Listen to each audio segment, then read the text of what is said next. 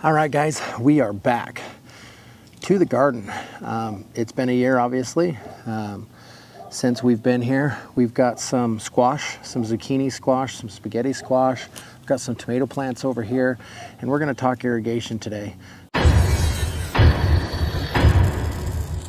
Last year, I had an irrigation for part of the year that was on a 3-foot tall stem. I just took a regular 360-degree sprinkler and put it on top of a 3-foot tall stem, so it just towered over all the plants, and it just watered everything. It did a really great job keeping all these plants well watered. Well, with that, I also created a bad environment. Good environment in one case, kind of bittersweet, because I had an aphid problem, and I'll put a link to that video up here up top. With the aphid problem, that brought in a wasp and hornet problem. The wasps and hornets were having a grand old time at the aphid buffet that I had put on here. So I decided that I was going to change it up a little bit. I was watering everything. I was watering the sidewalk, I was watering the fence, I was watering cars parked over off to the side of the road. I was watering part of the lawn, that was okay. But here on the homestead, I try to conserve where I can, and keeping our water costs down is one of those ways that we can help save money and use them for other things like, you know, traveling in our RV, things like that. So today I'm just going to go over with you quickly on how I set this system up. It's very simple. Just went to the local hardware store, picked up some of this drip irrigation pipe, all the fittings. It's super easy. All you need to do is just cut at the different lengths of the hose where you want to put your different fittings. You can buy different heads that go where your sprinkler would go, and they've got little ports on top that you can run different amounts of hose, 2, 3, 4, 5, 6. In the system that I have going on, I'm just going to run just 2 hoses off the top of my head, and then I'll run some inline drip irrigation, and I'll just route the hose amongst the garden plants as you see here. Really simple design. Anybody can do it. You know, I come from a landscape irrigation background. It's something I did in my younger years, but anybody can do this. It's super cheap. I did this whole setup for less than $20, picking up the hose, the fittings, and like I said, it's just a more conservative way to make sure that you aren't wasting water, that water is getting where it needs to go, and you're not creating an environment for aggressive insects to come in and take over your vegetable garden. Okay, so I've already got an existing line that I've ran around that area there, and it has a drip irrigation on this end here, but we are going to make a cut in the hose right here at this plant, and we're going to install a inline drip head on that part right there. So I'm just simply going to grab the line right here and cut it. Let me clean that up a bit. And now I have my 2 pieces, and I'll just install the inline. So now we're going to install one of these inline ones on the hose.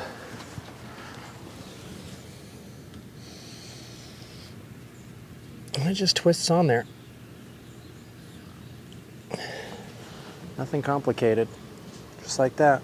And we'll just lay that in the soil. Let it do its thing. I'm just going to measure this out. I'll just hook it on here.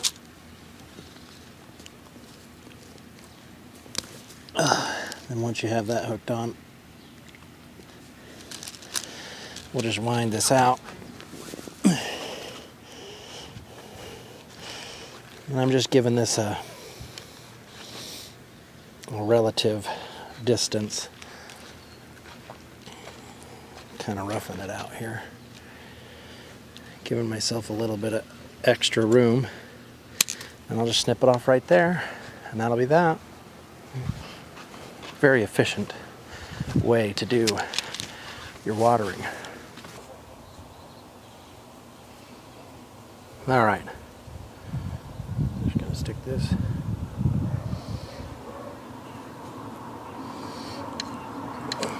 We're going to cut the line again, and we're going to introduce this for this tomato plant here. Actually, it's a squash, but we're going to put this in line here.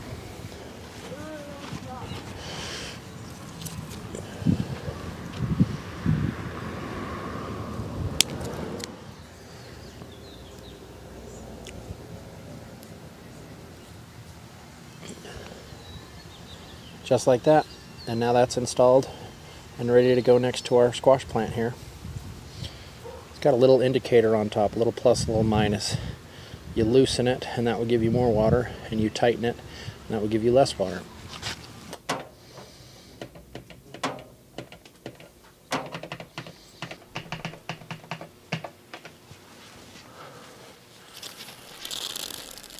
All right, that should be the right one.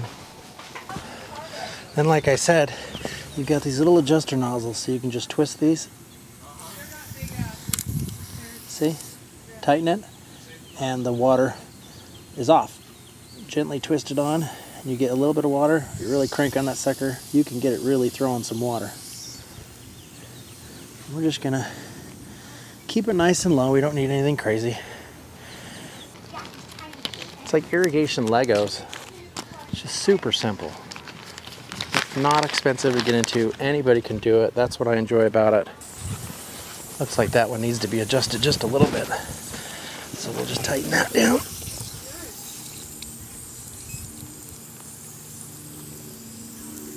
Just like that.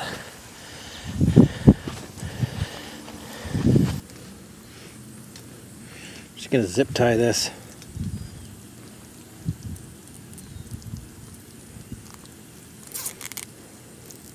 See how that works.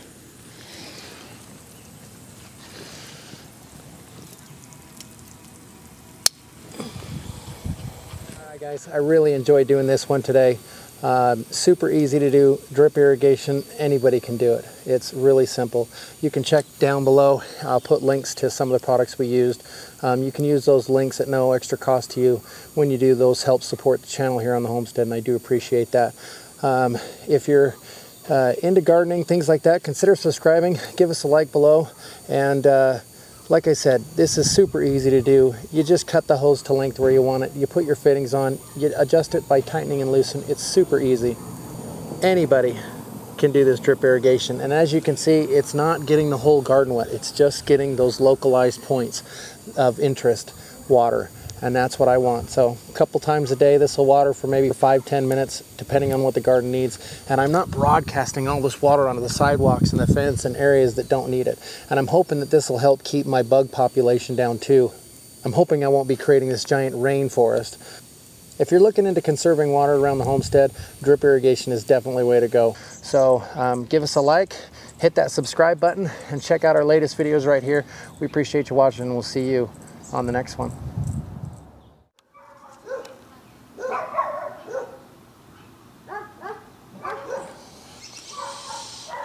And the dogs around here just don't ever shut up. Especially that little son of a over there.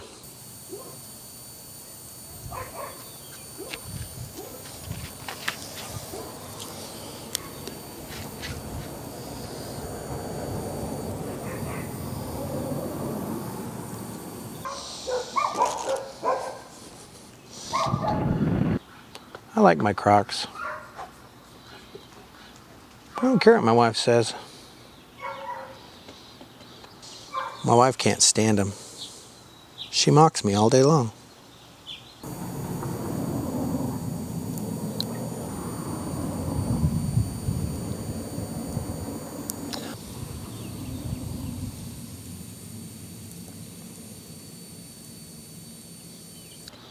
I can't wear my shoes or boots in the house, and I'm sick and tired of having to unlace my boots and untie my shoes every time I want to go in the house. These are easy to take on and off.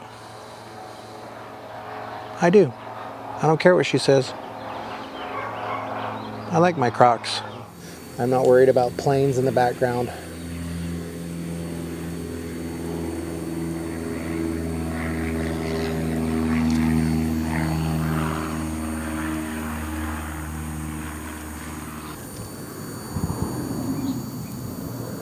You You can check out a link to our latest video right here.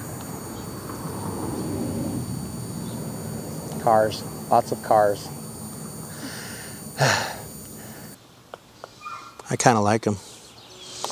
They have this safety strap right here. Then when I want to go in the house, because I can't wear these in the house, I just pull my little safety strap off and slide my foot out. In the house I go, and then when I come back out, I put my Croc back on, and I'm good to go. I might as well have moved next to a f***ing freeway because I got more damn cars and airplanes than I know what to f***ing do with.